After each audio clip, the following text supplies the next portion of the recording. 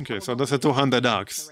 Deals 30 damage to all units in the area. The damage is shared among the units hit, who share the same number of bloodshed applications. Bloodshed loses 1 health per application at the end of their turn and is then removed.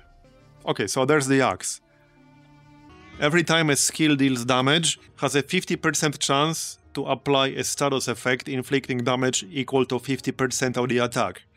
Infectious oil has additional 50% chance to apply its effects. What? Yeah, so now it's going to be 100. That's quite a lot of bleeds. Yeah, look at all these stacks. Check this shit out. Need I say more?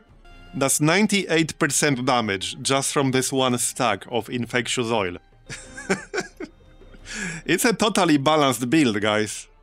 Perfectly balanced.